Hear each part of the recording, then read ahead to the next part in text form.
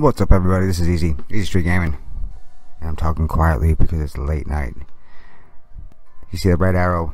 If you click on the red arrow, that's your Facebook picture or your little gaming icon. After that, you click on your talent button. We are talking about the talent pages and the talent page setup for war. This is part 2. I think this is an important part of the game, so I'm going to try to walk you through this as best I can, although this is not my strong point. My strong point's in the partners, if there is a strong point for me. So, my disclaimer: there are several different ways to build your talent pages. I'm going to show you the way that I've been taught to build the war side of the talent page, and this is maybe a little extreme, and in many cases you may want to go with a less aggressive way to do this, but we're going all in on these on this description here. If you're setting up your talent page for the first time, don't just watch this with the sound off, because I'm going to explain with the voice a little bit as far as how the beginner should do it. First of all, avoid thinning out your talent points.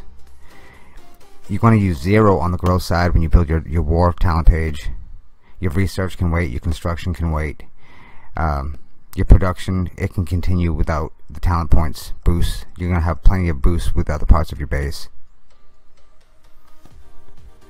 We're going to add all the talent points to the war side of the talent tree. So if you have 200, we're going to add all 200 to the war side. And avoid making the rookie mistakes of filling up the first boxes with all of the talent points and then running out by the time you get to the end. But before we even start to add any of the talent points to the talent pages, to the tree, we have to consider a few things first.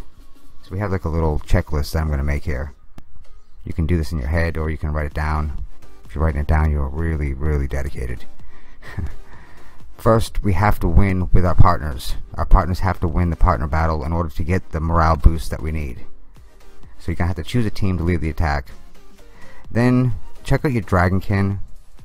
I don't know how far along you've got yours, but do they give troop bonuses yet? I think you have to get to the 4th level upgrades before they start boosting your troops morale. And check your runes. What runes do you have that match the particular troops that your partners are going to be are going to offer you? Remember, each partner will boost different troops. Green partners boost a specific kind. Blue partners boost the shaman. The red partners boost the warriors, I think. I don't even know right now. So you have to check on your troops, make sure that everything is going to match up. Your partners are going to match your troops, and that your Dragonkin, if they give any bonuses, see what they give you as well.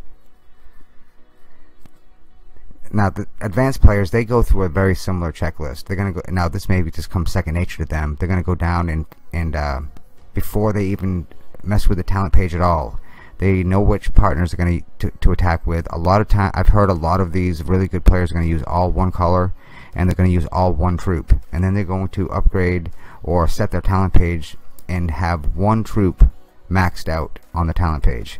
Now, once they get a little further along and they have more talent points, then they can start maxing out the second troop.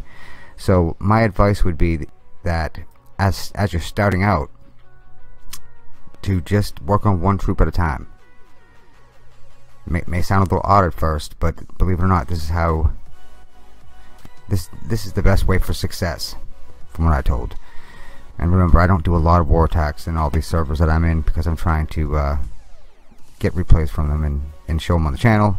You don't get that by attacking them. We're gonna go to server 384. I have a Stronghold 16 account that I wiped all of the talent points off of, and just based on what I've been told, I'm going to kind of build this the way that I've been told.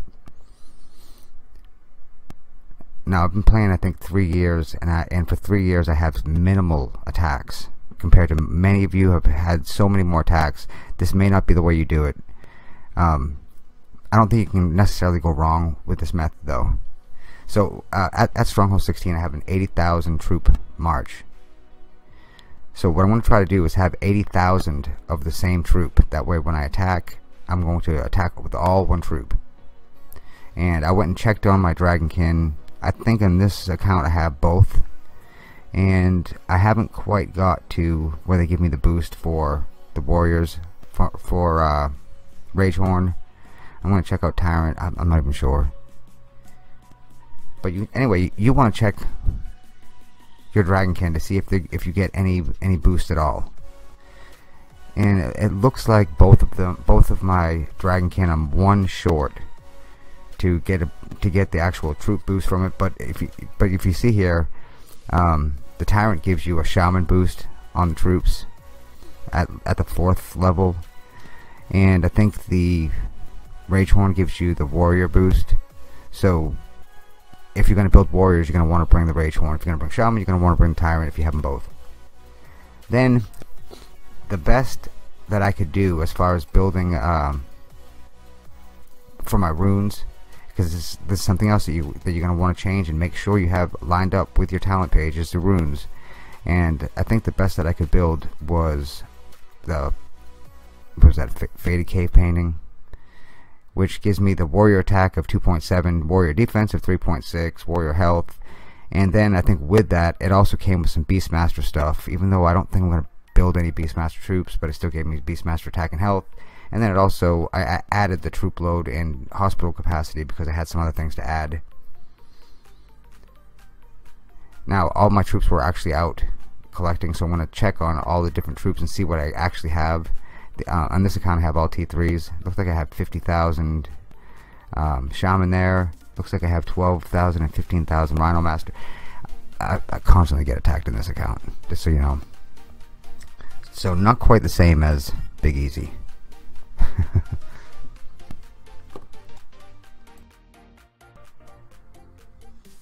I have 140 talent points that I'm going to distribute throughout this page, and what I'm going to do is work my way down to the very bottom first.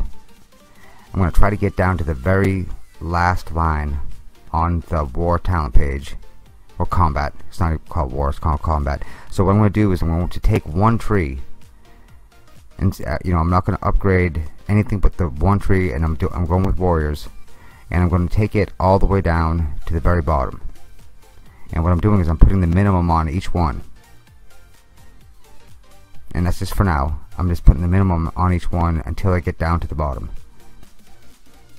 because the bottom is where you get your biggest boosts. I believe there's 40 on each side. And now that I'm at the bottom, I'm going to check out exactly what I have left, because it takes me a little bit to get down there.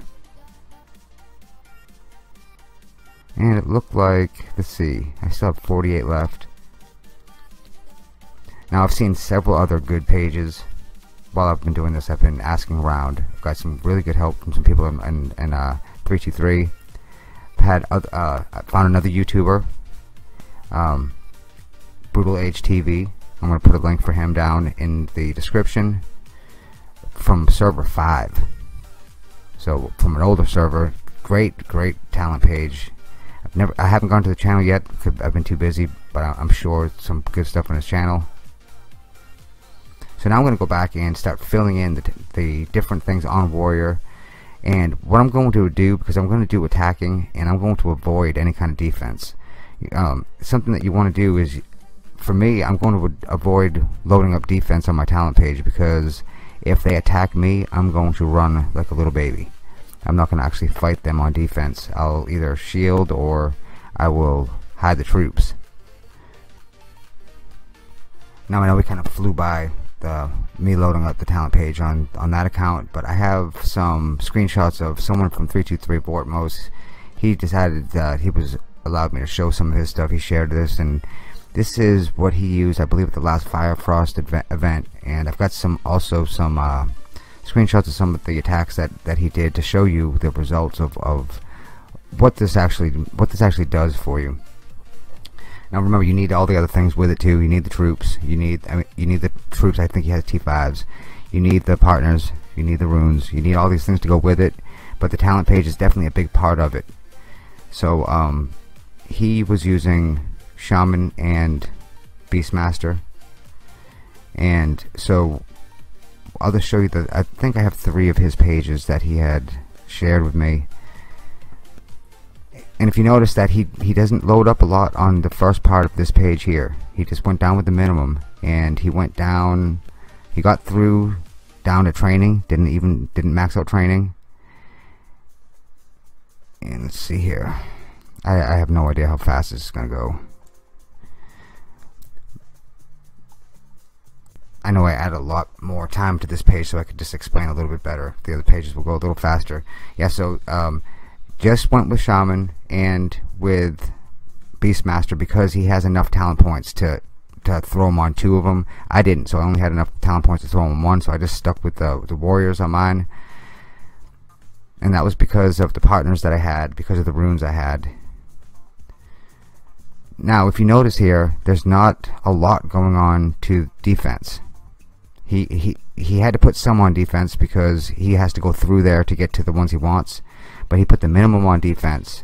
Now, there are some people that are going to play a different style, and their style of play is going to be to aggravate their opponent and get their opponent to attack them, and then to get reinforced. And those people would want to put a lot of talent points on defense, whereas I'm going to attack, and I'm not going to try to play defense. I'll hide and run when it comes to defense, so I don't have to put any talent points on defense at all.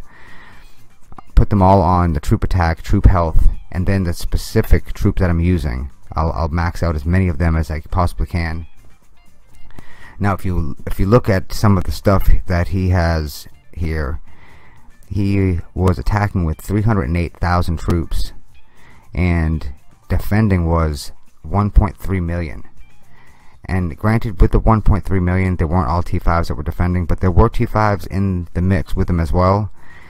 But it's kind of amazing that when you have your talent page set right, when you have the runes set right, when you have your partners are winning, and you have all the things that you're supposed to have set correctly, the results you get are just phenomenal.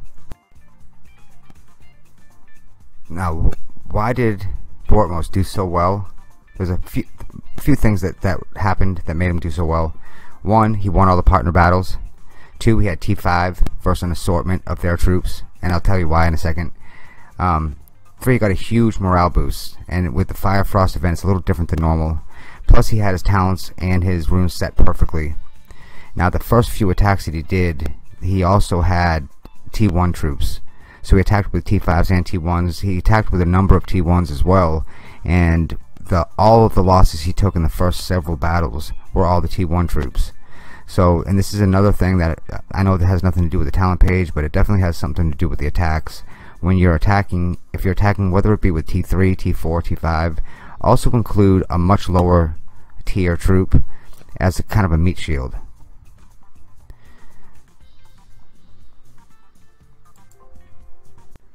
So for the beginners, I would suggest building one page for your war page, and your war page will have nothing on it except for the battle stats. You won't put any talent points on the right side at all. It's all going to go on battle. For the advanced players, they may want to build their talent page before each war. It's really just going to depend on the individual and the resources that you have dedicated towards the actual fight. There is a little bit of a cost involved in changing your talent pages, and I think last video I said it was just 200 gems, but it's not just 200 gems. It's 200 gems to switch your pages that already exist, but to wipe your page clean and start again, if you want to do a new one, I believe that costs 1,000 gems or 200,000 clan coins. So you definitely want, and the clan coins, I mean, 200,000 sounds like a lot, but you get those fairly easily. So if you're going to swap your talent page out and you're going to rebuild your talent page from scratch time and again for different wars, you definitely want to save up those clan coins, because 1,000 gems is a pretty hefty cost. Although, from what I understand, everything's a hefty cost once you get up to the T5s. So we're going to kind of go over everything one more time. I know this is kind of a fast-paced video. To keep it under 30 minutes, you have to kind of move fast with all this stuff. I'm just going to kind of hit all the points one more time, and if you want to go back and check it all out, just rewind, turn my annoying voice off. We'll review everything. Pre-attack, you want to check on your partners. What partners are you going to lead with, And do you have dragonkin that are going to help? Also, you want to match your troops to your partners and your dragonkin if possible. So if your partners, if you're using a blue team, then you want to have shaman, and if you're going to use shaman, you want to have the tyrant if you have them up to level 4, and that way the morale boost will be all over the shaman troops that you have. Set your runes to match the troop type that you're using.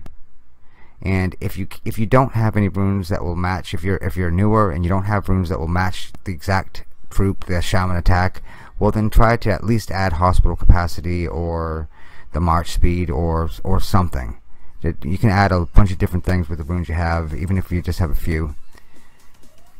And also, as we just mentioned, make sure you have the payment ready, because you don't want to have to spend 1,000 gems to rebuild your talent page. Make sure you have those 200,000 clan coins ready. To set your talent page, I would definitely suggest maxing out one troop first, and use one troop, use one color, a partner. Try to use that first, and then as you get more talent points, then you can max out 2 troops. If that's the way to get the strongest attack possible. If you spread it thinner, if you just try to spread the talent points all over the battle page, your attacks won't be quite as strong. But as a beginner, that's probably the way you'll want to go, because you're not going to want to spend the gems, and you're not going to want to switch your page every single time at the beginning of it. So we are at the end. I'm hoping that this helps maybe one person for every 10 people it completely confuses. Somewhere in that ratio. Hope you enjoyed it. Till next time, it's been easy. Take care, everybody.